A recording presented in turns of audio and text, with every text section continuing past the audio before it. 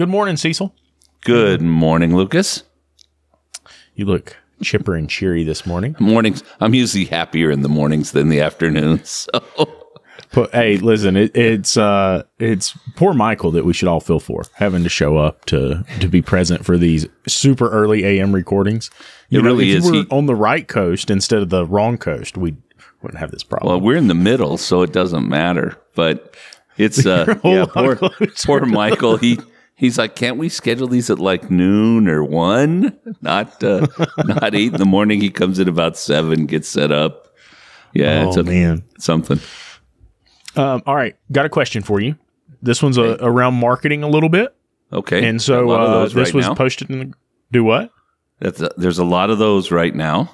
There are. There are definitely a lot of those right now. A lot of shops saying that they're slow. Mm-hmm. And I'm sure that everybody's seen that. I've been a little bit slower than what I want to be, but Sean says, what can I do to increase my car count in February when historically it has sucked every year? Throwing money into marketing doesn't seem to change it. It's especially slow with a mild winter. Cecil, what do you say to that? First of all, you can't do something in February to increase February unless you want to spend a whole lot of money. Yeah. So you look at your trends, you build your trend line, and you say, looks like February is a slow month for me, typically. By the way, it's slow for everybody. Typically, amongst our clients, we have, 10% kind of complaining any given month. So we all have a lull, right? Wow, I just got an echo. Can you hear the echo? I can't hear that. Okay, it's gone again. It's Michael screwing with me. So we track our marketing every month, and we look at our car count, and we look at our sales as a percentage of car count, average repair order, things like that. We take a look at those things, and we get to know the patterns of our business. There's a thing called a weekly report that will really help you determine, where your business runs best, where it doesn't run well, etc.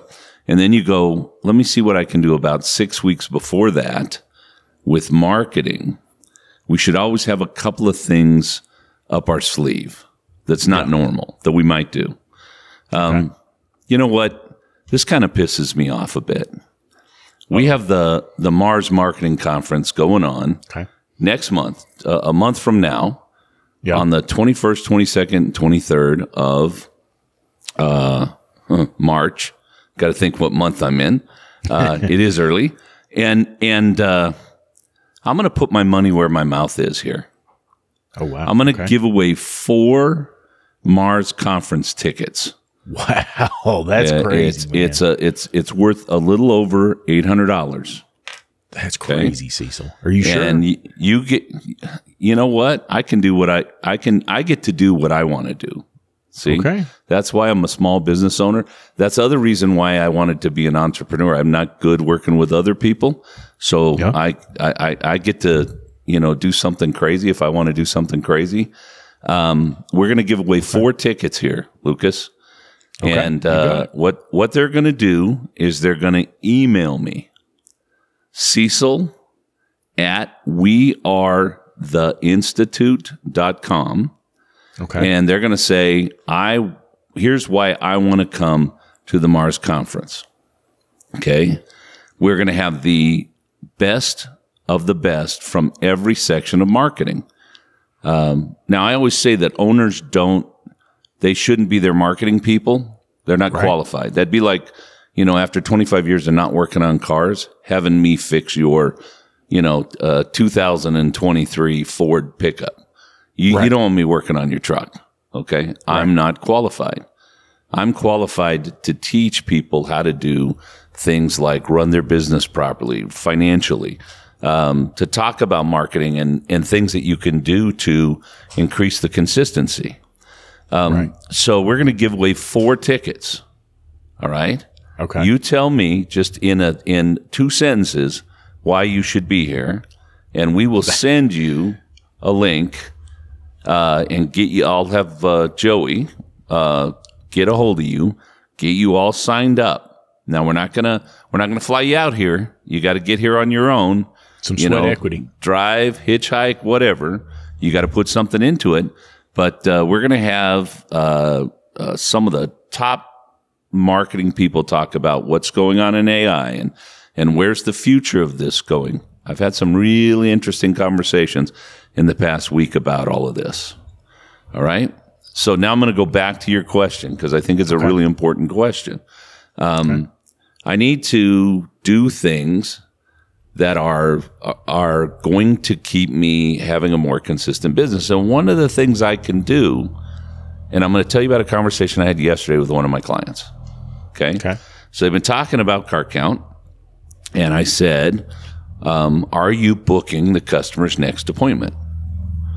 And they said, weeks ago, they said, yeah, absolutely, I am. So last night, we're still not a good, consistent car count. Now, by the way, booking their next appointment isn't going to help me today. That's going to help me 4 months out, 5 months out, depending on what my schedule is. So I said, are you booking the next appointment? He says, well, we're trying to. And you want to upset Cecil. Give me the trying word. Right. I said, okay, you had 58 cars come in so far this month. How many of those booked an appointment?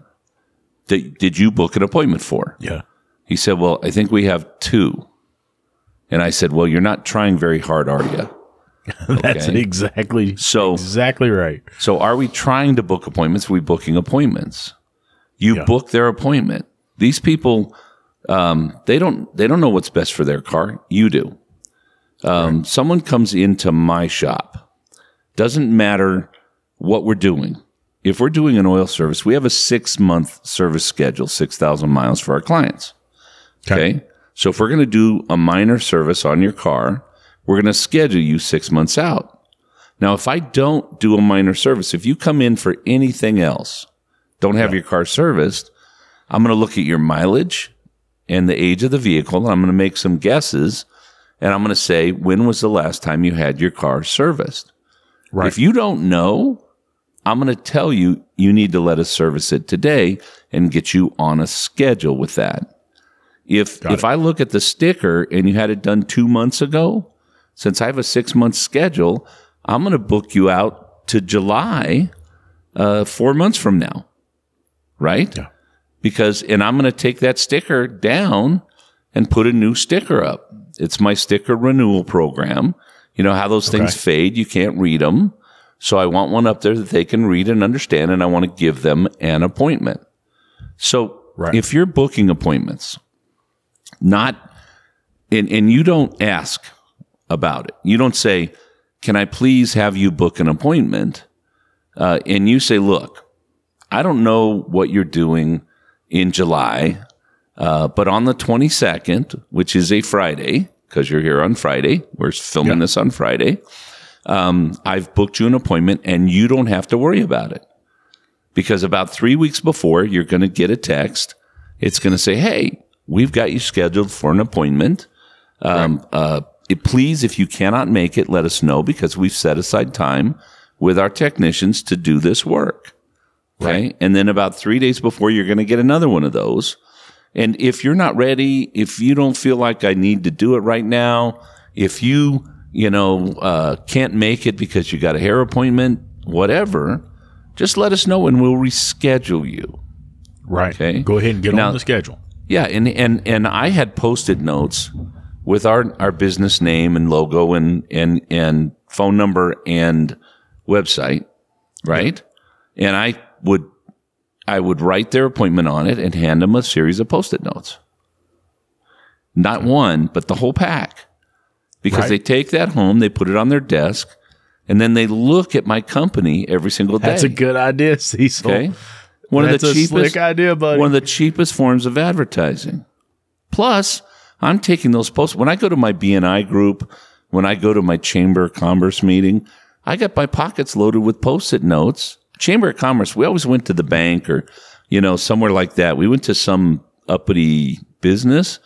And we would go, there'd be wine and hors d'oeuvres, and I'd be walking around dropping my Post-it notes on people's desks. Next morning they come in, there's a series of Post-it notes That's on their pretty desk. slick, dude. I'm not going to lie. I'm already thinking about which vendor I'm going to call asking for Post-it notes. Cheap marketing, and yet you're on their desk. And it's funny because I would go we went to the bank, and about a year later I go back to the same bank, and my Post-it notes are still on people's desks. Yeah. It's if you're not doing these things, then don't complain to me about marketing. Okay? Yep. And so in our company, we did a thing called a preferred customer program. All right. So kind of a high-end shop. We washed your car when you came in. We had loaner cars for you. We had a windshield treatment called an Aquapel. Cost me at the time about $350. I think they're about $650 now.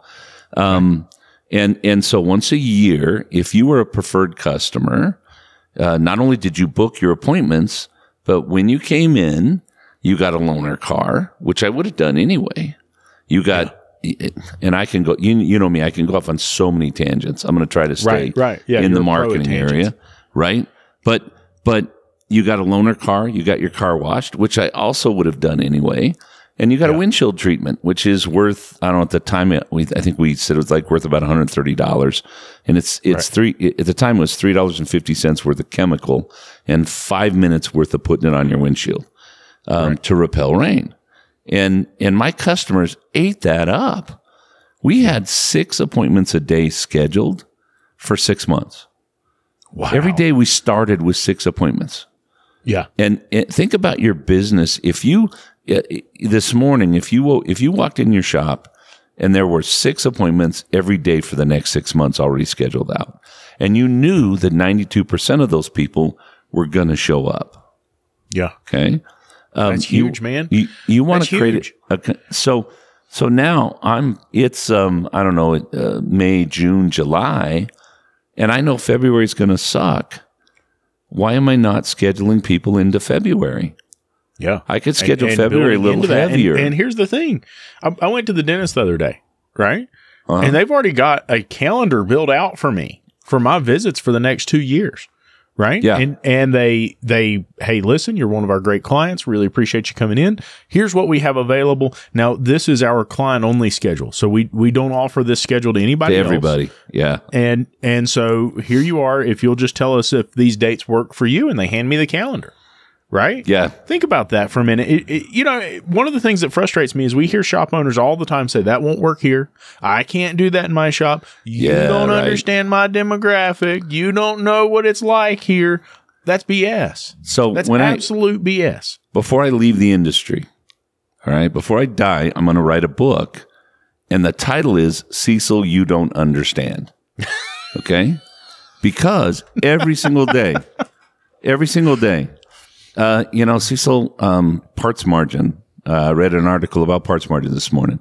Parts margin. You don't understand. Here in Minnesota, people won't pay 58% parts margin. You can't get it, right? Except I've got 3-4 different clients up there, and the client that's telling me they can't get it isn't, and the other 3 are getting it, right? Yep. So, go down to North Carolina, Arkansas. You can't get parts margin here. Sure you can. You know how you get it? You ask for it. You create value around it. You make sure you have a good warranty. You make sure you buy a quality part. It's insane that while we're complaining about not having enough money and not getting paid enough for our technicians, and we're actually worried in the industry that we're not going to have enough technicians. 2 more guys. I think in your just this morning. This morning said they're leaving the automotive industry. We can't pay them, and yet we're afraid to charge, get parts margin, etc. Marketing. Back. Whew. Come on, Cecil, back. Local involvement. BNI chamber. But Cecil, I went to a BNI meeting. It was horrible. Okay, go get involved in the BNI and make it good. Do the work, right? Yeah. I hear him say all the time, but I don't fit in. I don't fit in.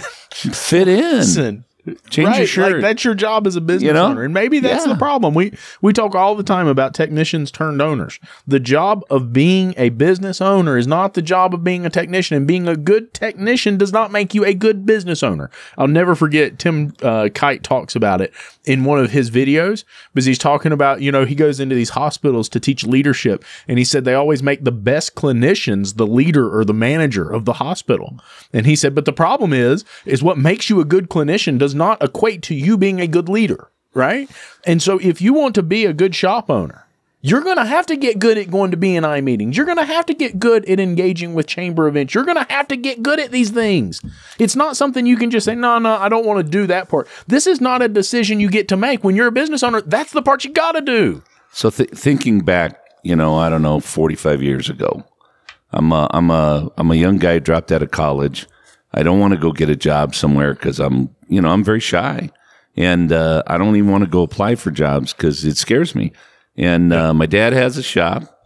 I call my dad and I say, hey, I'm going to be a technician in your shop. You're going to teach me how to be a mechanic. Okay. Right. And I don't know what my dad did. Maybe he didn't sleep for 3 days after that, but I go to work as a mechanic. I don't even know where to put the oil in the damn car. 19 years old, right? Yeah. That's how good I was. How did I get good? How did I become a good technician? Education, my dad, his partner, this is where you do this. This is how you do this. And practice. Doing it over and over and making some mistakes. If you don't fit in and you don't feel comfortable at a B&I group meeting or a chamber mixer in your town, then go to more of them. Yes. Okay. Get some practice. Practice shaking people's hands. I would go to these meetings, and I am an introvert. I know that nobody knows that in this industry. They're like, holy shit, that guy he'll talk anytime about anything. He can't be an introvert, but I am. That's how I test. And I at those meetings, I would take business cards, Post-it notes, and I would go talk to people. I'd see somebody by themselves. I'd go over and I'd say, hey, haven't seen your car in my shop yet. Yeah. Well, yeah. We got a shop. Well, when you're ready for the best, when you want to have the best experience ever, and I'd hand them my card and I'd walk away. And, what can they do? I always think, what's the worst they can do? Is the guy going to pull a gun out of his pants and shoot me? Or is he going to go, is he going to go, oh, that guy was an idiot? And by the way, if he goes, that guy was an idiot, you guys are too what do I care? Yeah, what do I care?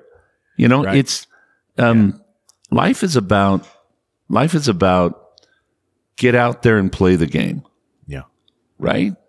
Get out there and play the game. And I'm going to play the game everywhere that I can that's going to help me be successful. If you're not involved in your community, then you're going to have a suck February. Yep. Right? I go to a chamber mixer meeting. I used to go to a chamber mixing. I'd come away with 2 appointments. I go to a B&I group. I'd come away with 2 or 3 appointments. So in February, I probably should do more B&I chamber meetings, right? I should make sure I booked appointments. And then you need to have something up your sleeve. A crazy idea that you don't do very often. You keep it for 2-3 times a year when you're really slow. We did pizza day.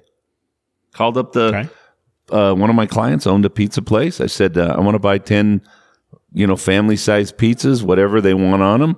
What's it going to cost me? I don't remember. It was just $20 a piece or whatever. And I said, great, I'm buying 10. I'm going to need certificates for that. And then I sent out messaging to my clients. I said, February is usually a tough month for us. With the weather and everything, business slows down a little bit. So we're going to have a pizza day.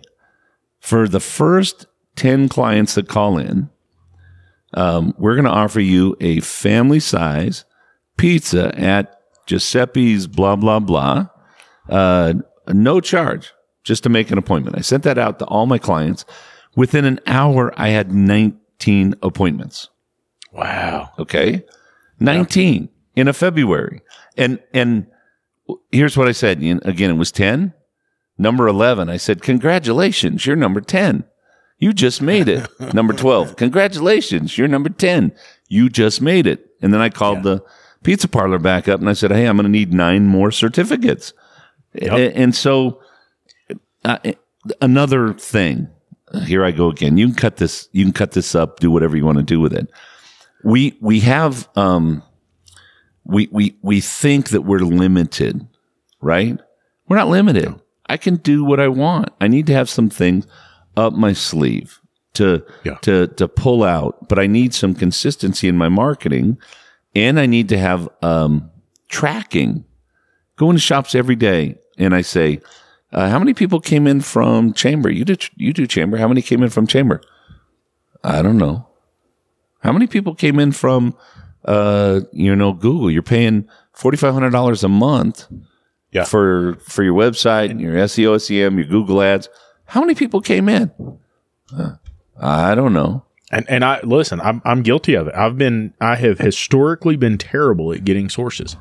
And here's the thing is I already know. I'm asking in conversation. I'm not even coming right out and saying, how did you hear about us? I'm talking to them and I'm building a relationship and they're telling me about how they heard about it and I just don't track it. Yeah. Right. And that's ridiculous because I've got the information. I'm just not putting it in somewhere that I can utilize it. Every SMS has this. Yeah. Right. And why we don't use it, I don't know. You need to understand how your business ebbs and flows. Yeah. And you need to be prepared for an ebb that you're not used to. Yeah. But you also need to calm down. I got a client, father, about my age, son, about Kent's age. The son is taking over the business, running the front, et cetera, et cetera. And they had a slowdown. Now, Dad's been in business for 42 years, 45 years. Yeah. And we're in a meeting, and the son is like freaking out. What do I do? What do I do? Oh, my God. What do we do? The business is slow, and Dad is like, first thing we do is we calm down because, we've had a lot of slow times before. They don't last that long, et cetera. So... But the son is like, oh, I got to cut my marketing. I can't spend that money. Are you kidding me? That's dangerous, man. Yeah. And look, I'm going to tell you something. I think that value between your experience bringing Kent into your business and being able to share that, because there's a lot of sons and daughters taking over repair shops from parents. And I think that's an important aspect or cultural deal in a shop that somebody that knows how to handle that and has experienced that should be part of that. I think that's really important. But here's the thing is we're seeing exactly what you talked about over and over again. There was a comment in one of the groups, I can't remember which one it was, and it said, hey, do you guys lower your prices when it gets slow? No, I raise my prices when it gets slow. You don't ever do that.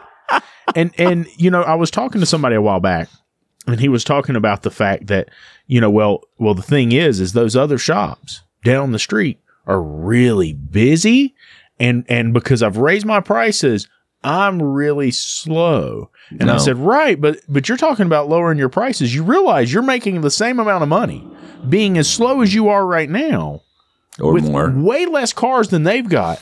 And they're dealing with all of the troubled clients. They're dealing with all the people that don't have any money. They're dealing with all the super broken, junky cars, right? Like you don't want that. They're cleaning up the mess and they're not making any money doing it. So when we start coaching people, we look at their pricing, we look at their margins, we look at their productivity, we look at a lot of things. We also, we look at marketing and we do an evaluation and all of that. So got this guy comes in and one of the first things we do, and shoot me if you feel like you have to, go online and talk about how it's all BS, is we raise their labor rate. Okay? Because nobody's labor rate is where it should be. All right. Right. So you're going to spend money on a coach or a consultant. Where does that money come from? Right. Comes from the client. So raise your labor rate. I can't afford coaching. You can't afford not to have coaching.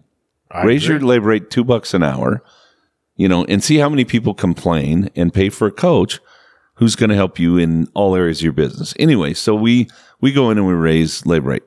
Okay. And so for like 3 or 4 months, this guy's hitting records. He's He thinks we walk on water. I mean, he's like, oh my gosh, I've made more money in the last 3 months than I made in the last 3 years. And you're, okay, great. You know, we got other stuff to do. Well, all of a sudden, wintertime comes, okay? And business slows down. And he's writing me. He's like, oh, I think I raised my prices too high. I think everybody knows. I think all the customers got together down at the donut shop. They're all talking about how I'm overpriced now, and they're not going to bring their cars to me. And he's all paranoid about it all. And so I'm like, no, that's never happened. In the 20 plus years that I've been coaching and consulting, I have told 25,000 shop owners to raise their labor rate, if one. And they've all gone home and raised their labor rate, and not one has chased away more than a couple of customers that they should have chased away years ago. Right? Yeah. And so anyway, he's all paranoid. And I'm like, okay, let's take a look at this logically. Let's look at our reviews. So we go and look at our reviews, and we actually have more 5-star reviews now than we had before. Yep. Right? So the customers are happy. I said, well, let's call some people. So we get a list of 20 people who haven't come in since we raised our labor rate, right? Yeah. And we call them up, and we're like, hey, how are you doing? We haven't seen you in a while. You know, I'm working on my database. Want to make sure I have the right, is this the right phone number, address, email, blah, blah, blah. Yeah. And then I get around to, we haven't seen you in a little bit. What's up? Oh, geez. Has it been that long? I guess I better schedule my car in. It's not, they're not like, oh, you guys are $20 more for a service, so I'm not coming in. They're just, they have busy lives like you and me. And if you're not already pre-scheduling them in, they're not going to plan to come in. For sure. It's, and so 2 months later, you know, I'm having a conversation with him. We're hitting records in his shop now again. We just had a little dive. We're hitting records. I says, hey, Tom, what do you think about we raised our price too high? He smiled. I had a meeting with him 2 weeks ago. Yeah. And I've been talking about going up another $15 an hour because it's been about a year, and we need to get up there. And he kept telling me, I'm not going to do it. I'm not going to do it. Okay. Yeah. So I have a meeting with him, sit down, and he says, I want you to know I raised my labor rate this morning. I said, well, you told me you weren't going to do it. He said, well, I went to the dealer and I asked them what their price is, and they're $45 more per hour than I am. Yep. He said, and then I got curious, and I called around to several of the shops that I know, and I said, hey, you know, what's your labor rate? And they were $15 more than I was. Yeah. And he said, I'm not going to let them be $15 more than me. I need to be $15 more than them. And he raised his labor rate. And you know what happened? Nothing other than the fact that he made more money. You know, so it's funny because I was talking to somebody yesterday, and he runs a dealer near me. Really awesome guy, really smart guy, top-notch human being. They're talking about prices and talking about like how they do their pricing. And he was sharing some intricate knowledge about how the dealer works and why they do what they do and how they do what they do. And we were talking about local shops, and there's 3 or 4 local shops that are $65 an hour. And he said, you know something? He said, I saw the other day. He said, I was on Facebook, and he said, typically I don't go into those Facebook groups and read the comments because it stings a little bit. I'm the same way, right? I panic about that stuff. I don't even like looking at it. And he said, I saw somebody made a comment about you, and they said, this shop is the cheapest in town, and they can handle certain things, but I wouldn't take them anything complex. And then there's this shop, and they're kind of the middle of the road shop, and they can do a lot of the easy, basic stuff. And then there's L&N, but L&N is by far the most expensive shop in town, and they're by far the most competent shop in town. And I was like, man, I wear that with a badge of honor all day long, right? So of all the shops that we work with, and we worked with a lot of shops over the years, we work with a lot of shops currently. Yeah. The shops that are higher priced are more consistent in their marketing. They're more consistent in their car count, average repair order, and they make more money. Yeah. So if you think cheap or less expensive is the thing that's going to get it done for you, you are naive. It is not going to get it done for you. What do you say to the shop owner? Every single day, there's someone who posts in the groups that says, I don't market. I don't need to market. Word of mouth has always been what drives clients to me. I don't need any of that. What do you say to them? I would probably ask a few other questions, and I would probably find that they have a low labor rate. Okay. They probably do great work. Don't get me wrong, but they probably have a lower labor rate. Like they're maybe $100 an hour when everybody else is $135, $145, $150. So, and they're dealing with older cars, etc. That's a model, and if it's working for you, God bless. Yeah. But at some point, right? So, brake jobs. When I used to do brake jobs, we used to rebuild calipers, and we'd put a pry bar between the brake pad and the caliper, and we'd separate it, and we'd pull the caliper off, rebuild the caliper. Easy peasy piece of cake job. Okay. And then came along calipers that kind of screwed in. Yeah. And you couldn't just pry it apart. Special equipment. You had to learn how to do the brake job differently. Right. And now they're even more sophisticated braking systems. You have to bleed it in a very specific way, or it isn't going to stop the way it's supposed to. Right. And now we're getting some systems that even need to be programmed. So what's all that lead up to, Cecil? Okay. If I know how to do brake jobs this way, and I don't learn how to do brake jobs the way they are today, I'm going to be a dinosaur, and I'm going to be out of business. Yes. At some point, you need to have marketing and consistency of marketing and messaging, because today's generations, my generation, you found a good shop, you went there no matter what. Even if they screwed up, you kept going there because you knew them, you knew they were good people, etc. The consumers today do not have the same kind of loyalty. They can forget you real soon. How many ads? You're on Facebook, right? I know you are because I see you on Facebook. And so when you're in there, how many ads do you see? A bunch. Right? A bunch. And so 20 years ago, if I went on Facebook, right, how many ads did I see? If I went on Google, how many ads did I see? Well, first of all, I don't know how old Facebook is, but 20 years ago is probably right about the time they started. That's what I was going to say. As old as it makes you feel, it probably was about 20 years ago. But there wasn't the plethora of stuff in your face all the time. Yeah. There wasn't the new guy coming in. I belong to associations. I know all the shop owners. They've been the same shop owners for 20 years. Occasionally we get a new guy, but not very often. Now you got a bunch of guys coming in the industry from internally and from externally. There's more competition. Market flood.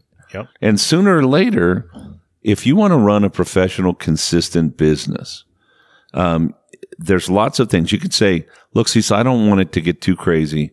I'm really happy making $100,000 a year. I get to take my weekends off, whatever, and that makes you happy. Then don't worry about marketing. Yeah, who cares? For sure. But if you want to grow your business, if you want to grow with the times, if you want to buy that new $30,000 Mercedes scanner every couple of years, etc., you need to have consistency of marketing. For sure. And messaging. Absolutely. And what? Go ahead. It's that reputation too. You want people in the neighborhood going, those L&N guys, they're expensive, but man, they know what they're doing. Yep. 100%. Yeah.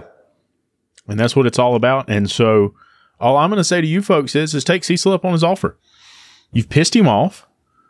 Look, he's going to give away 4 sponsorships or scholarships to Mars, the marketing conference. He's putting his money where his mouth is. This man has consistently, time after time after time, man, he's out here dropping knowledge in these YouTube videos every single effing week just to help improve the industry, right? He doesn't get something from this. He's doing this because he's seen shop owner after shop owner and technician after technician and service advisor after service advisor struggling to make it financially.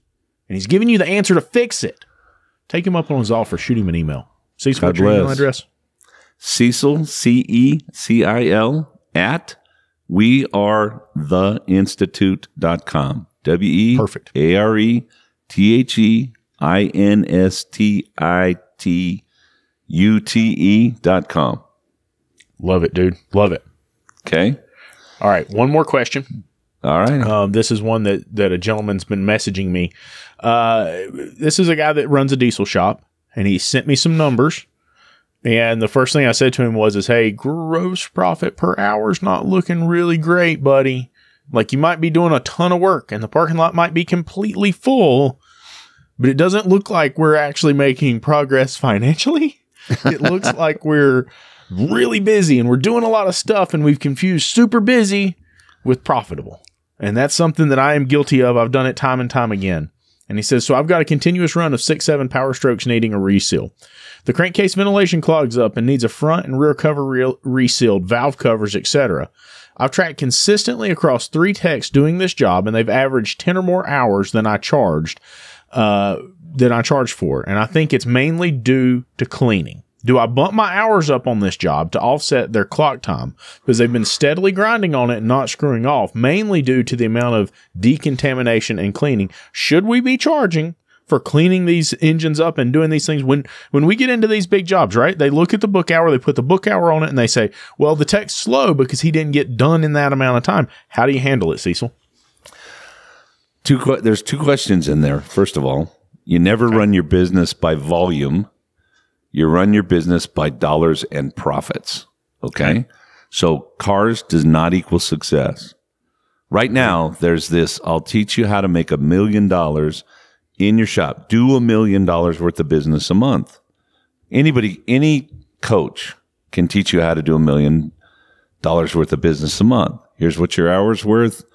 You need to build this many hours to do $1 million. Yep. You need to have this many techs, and you're going to have this many bays.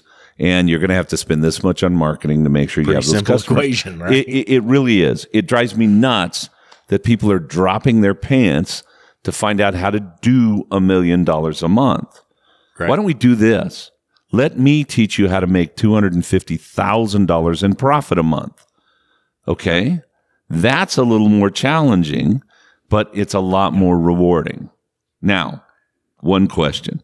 Second question. And I want to add into this, okay? I have said this for years. You can fix every single car on the planet that's broken right this minute and be just as broke as you are today, tomorrow, right? Fixing cars does not equate to you being profitable. Fixing cars does not fix your business profitability problem. Fixing cars does not fix the culture in your shop and fix the way that you feel. Being profitable fixes a lot of that. Yeah, money doesn't solve all problems, but damn, it gives you a good heads up. You know, it gives you some runway. So, okay, now let's really talk about the real question here. Okay. I've got a job. Book time says it's 10 hours, but by the time we clean the vehicle up, scrape the old gaskets off, blah, blah, blah, it's taking an additional 10 hours. Okay. Yeah. What do I do? Do I charge more or not? Oh my God, you're going to pay a technician to do that work. My lawyer, I've got a lawsuit right now. I've got an employee suing me, you know. Okay. I don't think we did anything wrong. I guess the courts are going to tell us whether we did or not. Right. I think we're in it right now about $20,000 with the lawyers, and we haven't even yet got our chance to go to court and speak up in court about it. All right. My lawyer charges me $500 an hour. When I send an email and he has to read that email, there's a 10th of an hour billed to me for his time to read the email.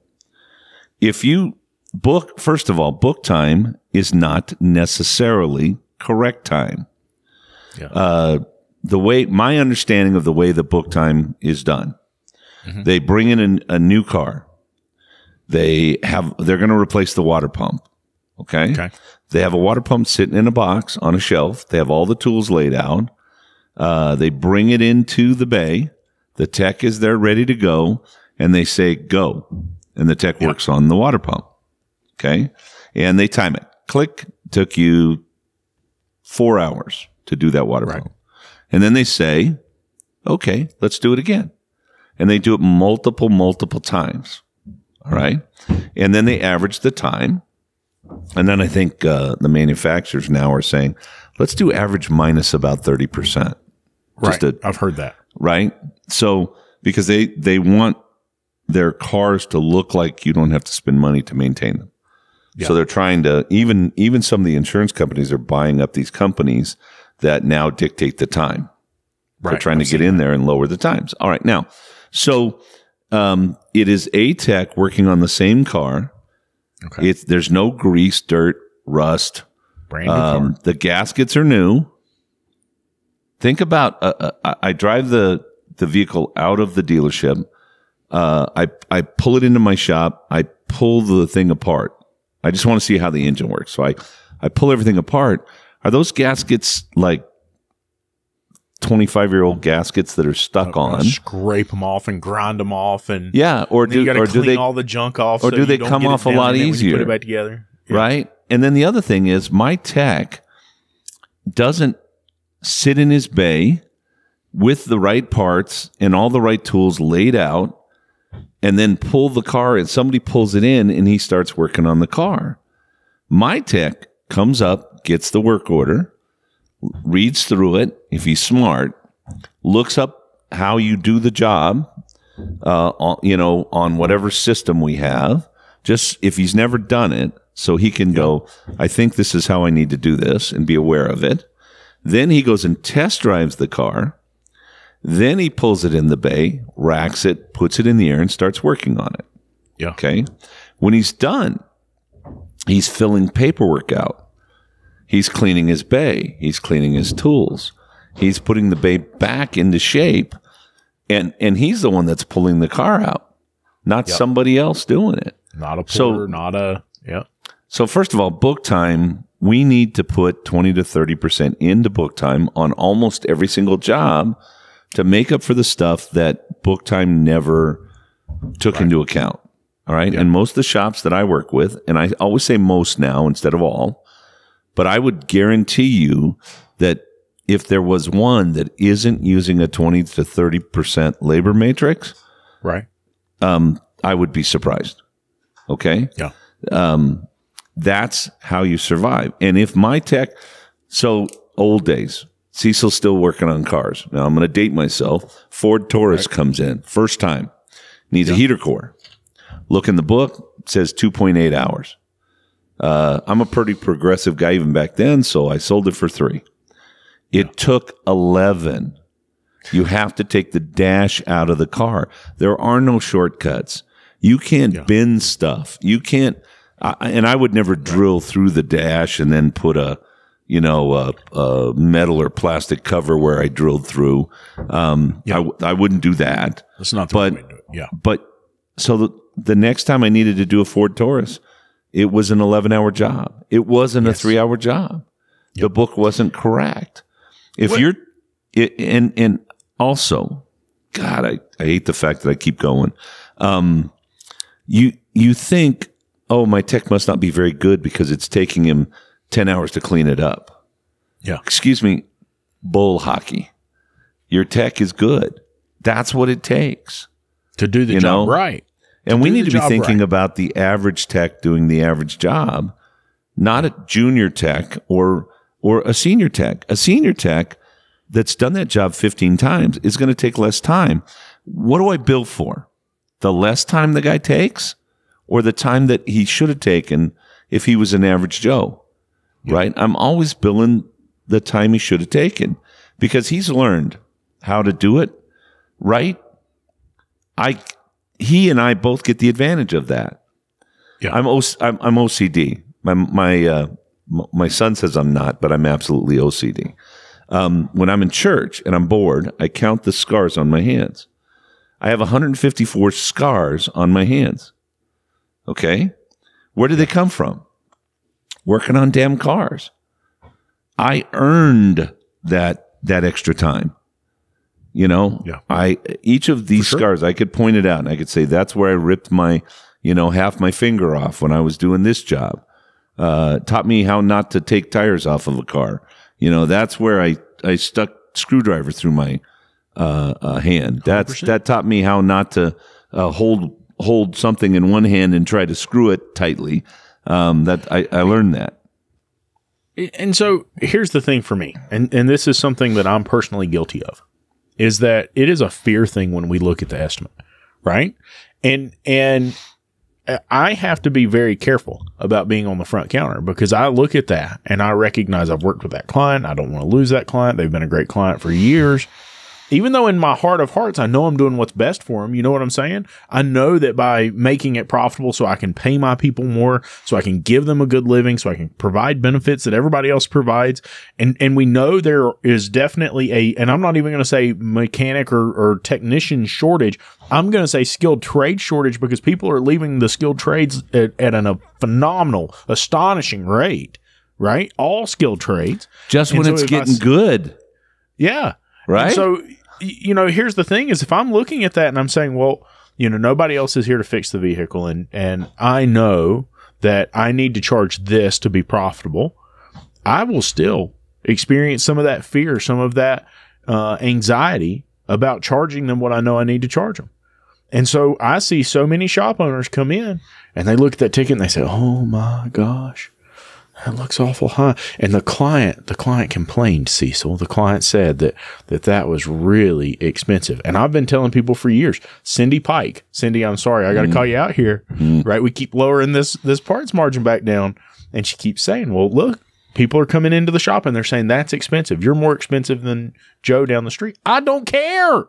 I do not care.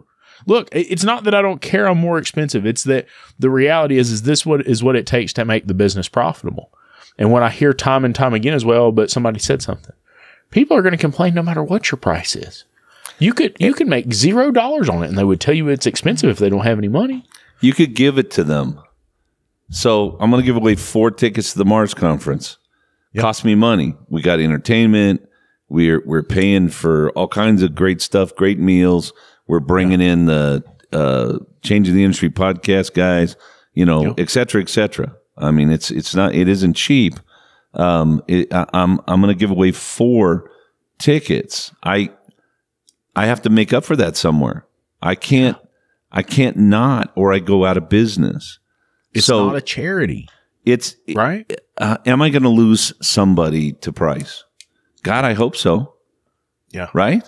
I hope so. Otherwise, my price isn't. Somebody the other day, I get the same questions. You probably you said, Cecil, write down the questions that you get routinely. I get this question. I'm gonna lose somebody. I need to lower my price. I think I need to lower my price because I've got complaints. Okay. So I'm like, okay, how much did you raise your price? Well, we went up $5 an hour. I said, so you got 2.8 hours on your ticket, average ticket. That's $14. So the customer that's complaining for $14 would be the customer that complains at the regular price. And if you gave it away, they would be the customer that complains. Yep. Now, I said, again, here's my ADHD. Marches back in the shop. Here's my ADHD you to fix something for free. Kicking in. One of the 4 that comes in that we give away tickets to is going to complain about what it cost. All right. But there was airfare, but right. It's a nature of people. I think you get to a point when you've been in this business as long as I've been in this business that you're like, I just don't give a crap anymore. I used to feel more compassion for the end user. I still do. I mean, shop owners, you mentioned a couple of names. Certain people are going broke. And at the same time, they're lowering their price because they think that's why they're going broke, and they're chasing people away because their price isn't low enough. And then how do you make a living? How do you ever make a living if you keep lowering your price every time somebody complains? You can't do it. Yep. I'm on with Parts Tech yesterday, talking to them about they wanted to know about margins and markups and all of that. They want to do some webinars. So I'm like, well, here's how it goes. Here's what it is. And they're like, well, do you really mark up dealer parts more than the dealer would sell them? Yes, and I'm like, absolutely. Well, yeah, I have to make money. Plus, the dealer's not playing the game fairly. They're telling you what the price to buy it in the parts department is. And they're not telling you what the price to buy it in the service department on the car with a warranty, guaranteeing that it fixes the car. It's a different price. Yep. And by the way, you want to go down to AutoZone and buy your part? Go down to AutoZone and buy your part. I won't put it on your car. I can't guarantee that it's a quality part. I can't guarantee that it solves the problem. I don't make any money on it. So now I'm going to have to not pay my tax. And it's just, we'll just raise our labor. Okay, great. Raise your labor, lower your parts margins. And what you're going to end up doing is cheating your technicians on time so you can have higher. One of your posts recently, someone saying, well, it was a big parts margin thing. Read it last night or today. Parts margin. I do a 35% margin on everything. Oh, good God, right? I couldn't imagine. Welcome to the poorhouse. You're going to be out of business before you know it at 35%. And then I'd never mark up parts more than the dealer does. Why not? I mean, most of the shops that I work with do. And I guarantee you they don't have customers complaining about the parts pricing other than, geez, this is really expensive. What does that mean? I didn't plan my shop. Imagine being Cecil Bullard's shop. Right. Poor Tom and his staff. I take my wife's vehicle in. They call me up, and I'm like, they better do this right. Okay. So they're like, Cecil, we checked the car out. Here's what you brought it for. Here's what that's going to cost, blah, blah, blah. And I'm like, holy shit, $3,500. That car's a piece of crap. I hate that damn car. And I go through this little tirade, right? Because I don't want to pay for this piece of crap car. And then finally I go, well, when can you have it ready? Right? It's like, what choice do I have? Either I go buy my wife a new car or I take care of the car she has. I got no other choice. Let me bitch a little bit. And then I'll let you go ahead. Do your thing and you fix the car and And what was it they always said in negotiations? The first one who talks loses. Right? Yeah, that's right. And one of the things, and this is an upcoming video that we're gonna ask this question, but there's a video we're gonna do with you where it's a gentleman saying like, there's no way I could be more expensive than the dealer and still get clients. Like they're just gonna automatically go to the dealer because and so we're gonna talk about that. Just briefly. 2 different experiences. Yeah. We buy a new Ford Exploder. Yeah. For the business. Kent's going to be driving that. We take it off the floor. They're a half a mile down the street, Main Street. Yep. Within a block of their business is entrance onto the freeway. Right. So we go to take it for a ride, leave the dealer. We get on the freeway, 55 miles an hour. There's a hell of a knock in the rear end. Right. Okay. Yeah. Just like someone's back there with a hammer. So we get back off the freeway, we pull it back in, and they go, well, we'll, you drive it around town. We'll get you in a couple of days. So 2 days goes by. Kent shows up in the morning, and there's a line of cars. And there's an old guy out there. And the old guy's giving him the stink eye. Right. Because Kent's like, where do you want me to park? The guy's like, put it over there. Right? This is how the guy's talking to him. Yeah. And then he gets out of the vehicle. Now, I just spent $55,000 on this thing. Okay. Yeah. And not 3 days before, he gets out of the vehicle. He goes in. There are 7 or 8 kiosks at Ford.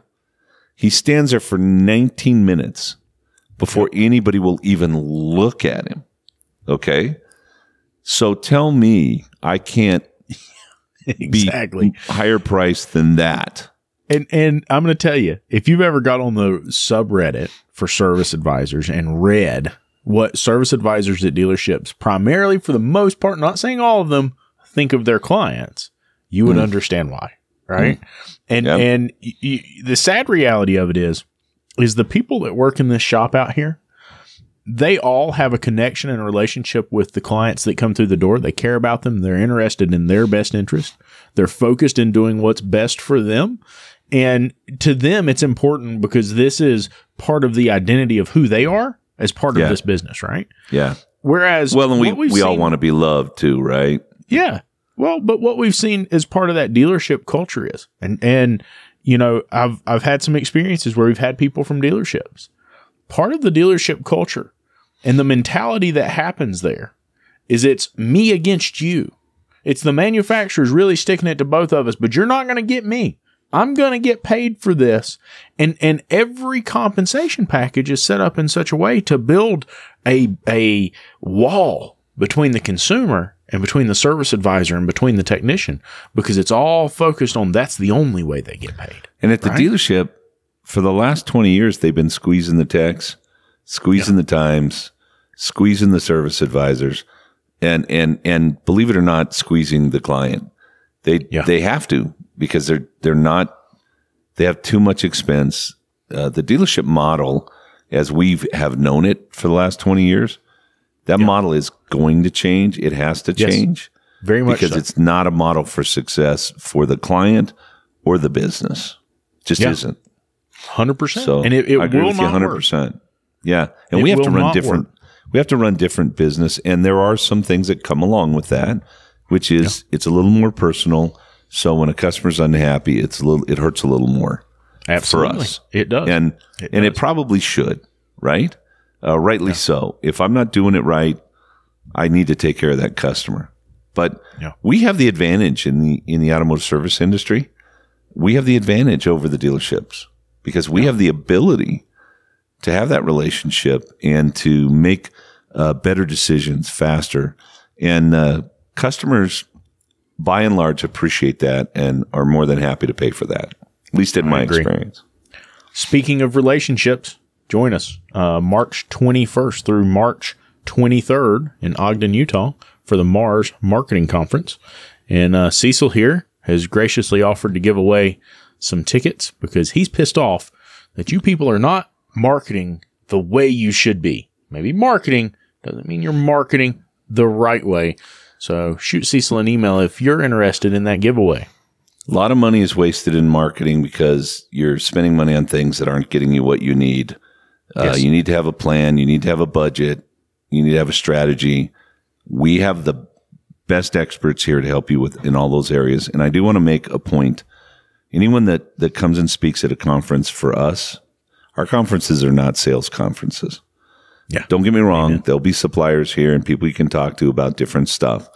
But if you're speaking and you start doing sales in one of my classes, you will never again come to the Institute. You won't get in front of my clients again. We don't do that. So this is about helping shop owners understand the future, what they need to do now to be successful, and how to manage this to make the best bang for their buck for marketing. Exactly. Can't wait to see you guys there. Cecil, thank you, sir. Thank you.